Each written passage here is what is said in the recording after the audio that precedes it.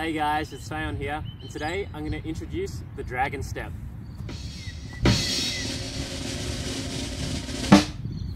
So the dragon step is another cool move that you can do in Locomotion, especially from squat to change directions. Now it actually comes from Wushu. It's called Siapu, which is resting stance, and it's another reason why Locomotion is so cool, because it blends a lot of different disciplines like capoeira and Wushu into one.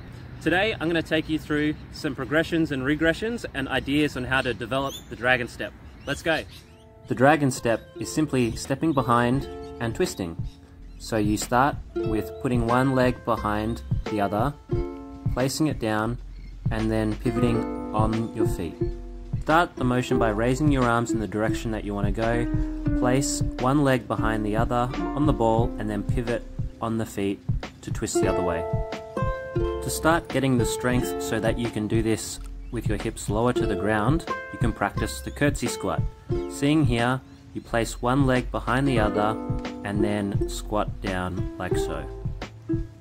The leg that reaches behind stays on the ball of the foot and the heel raises off the ground. The other foot stays flat on the ground.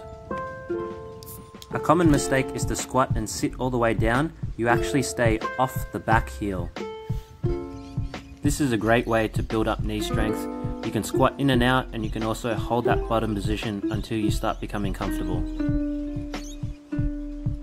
The final piece of the puzzle is doing it from the deep squat position. You can see here, all I'm doing is the same motion, but starting from the bottom resting squat, I place one leg behind, I initiate the motion with my arms, and then I twist and pivot all the way around, like so. So after you start becoming comfortable with the dragon step, you can really start playing around with it. Here are some ideas.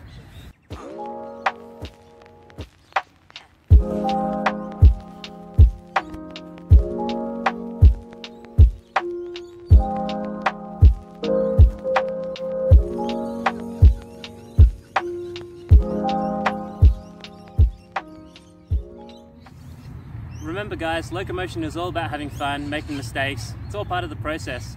Hope you guys enjoyed these tips today, and if you have any questions, just shoot me a message. Thanks guys.